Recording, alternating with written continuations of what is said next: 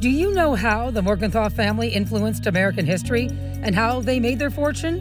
In part 2 of the Andrew Meier interview, the author answers questions about the Morgenthau dynasty's role in American history and how they acquired their wealth.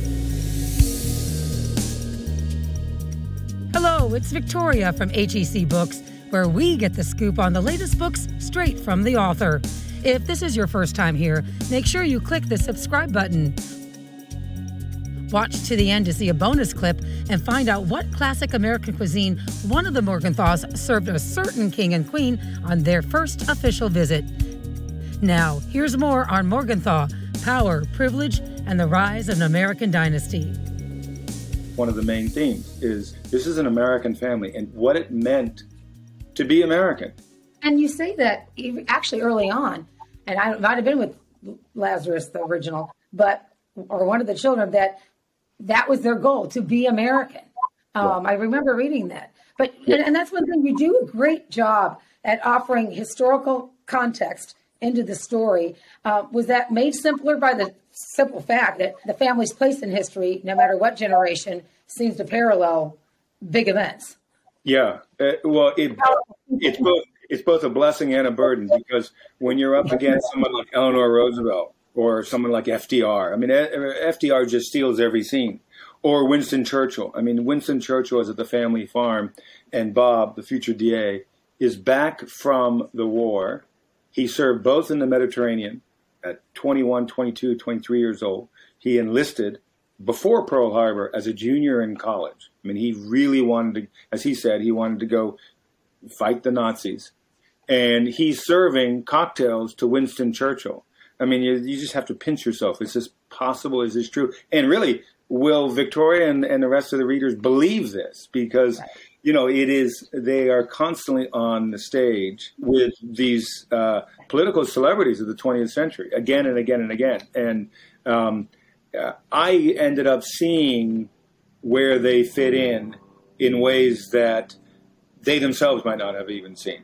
How important, for instance, the Treasury Secretary was to the New Deal, to arming Europe, again, before Pearl Harbor, the attack on Pearl Harbor.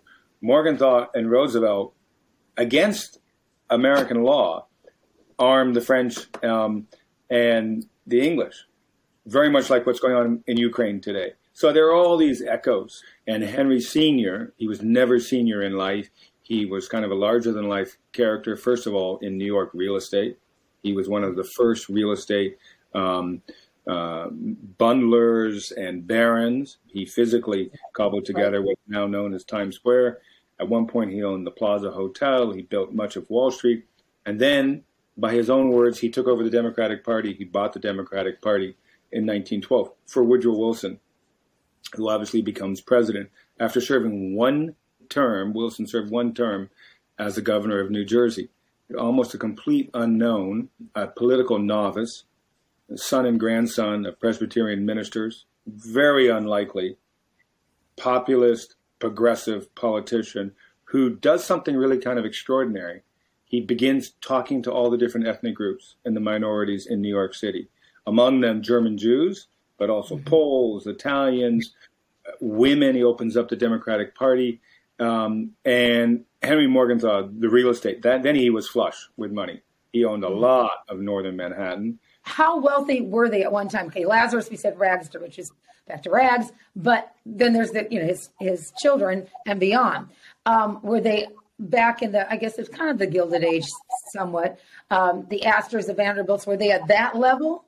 Yeah, well, it's a great question. And actually the DA, Robert Morgenthau, it was one of the things that really stuck in his craw. He's like, we weren't that wealthy, we're not that wealthy. When he passed away, he left behind a goodly sized estate. And he used to sort of snarl at me, well, New York's an expensive town. And I've got a lot of kids, both of which, of course, are true. But it goes back to the Gilded Age.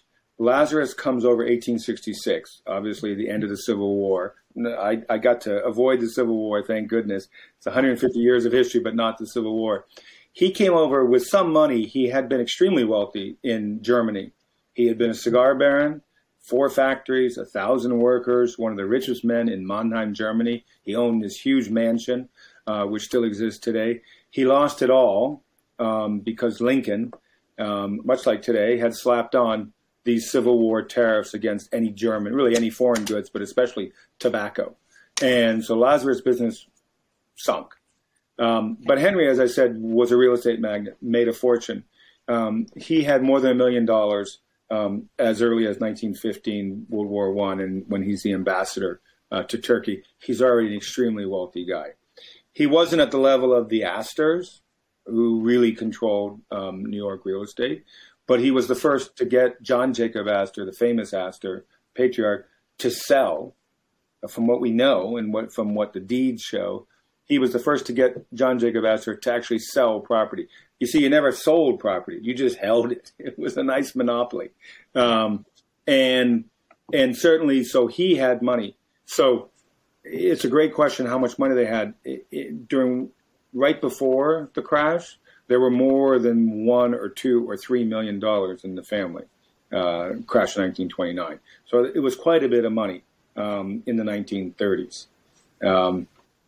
And they never really spent it exorbitantly at all. So it's not, to answer your question, it's not the Rothschilds, it's not the Whitneys, but certainly with Franklin Roosevelt, with the Roosevelts, Franklin Roosevelt didn't have a lot of money.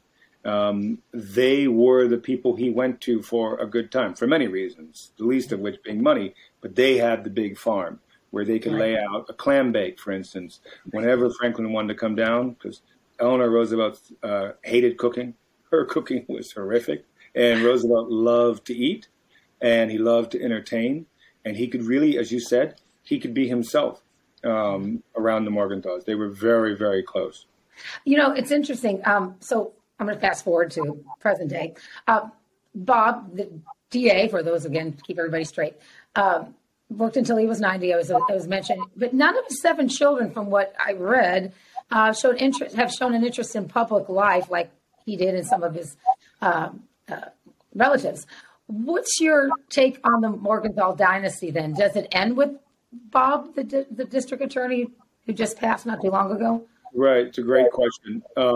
His eldest daughter, Jenny Morgenthau, for many, many years, decades, in fact, ran something called the Fresh Air Fund in New York City, which it's not a public office, but it's certainly public service to bring kids out of the city into literally fresh air in the summers.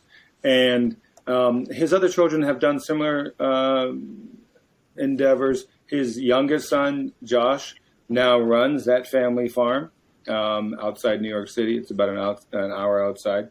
And again, it's not public office, but I do think you could call it a kind of public service. Certainly the locals, and a lot of people come from New York for the big fall festivals, pumpkin picking, etc.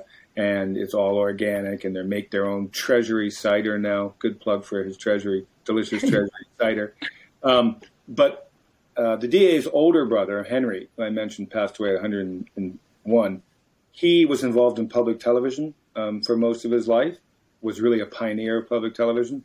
His daughter, Sarah Morgenthau, she's held a number of different positions in Washington. She's an attorney herself. She actually did just run for Congress. So she certainly continues and has aspirations and hopes to continue for elective office. I think some of the family, I haven't talked to everyone, wonder about the word dynasty. They see it as I do. It's a family, and really it's an American family. That's the point that I was trying to make. Thanks again for joining us, and watch for part 3 of the Andrew Meier interview, where we will delve into the process and tricks Meier used to write his book. Make sure to subscribe for new content and click the thumbs up to like this video. Or 1939, it's the first time that a British king and queen, George VI and Elizabeth, come to America. It was the first royal visit. And Bob would tell me stories, and then I found that he had served hot dogs at Hyde Park at Roosevelt's house to the king and queen. And then I found all the documents from the time, because Roosevelt was really involved in that visit. He loved royalty. And it actually was extremely important for the relationship that came during World War II, obviously.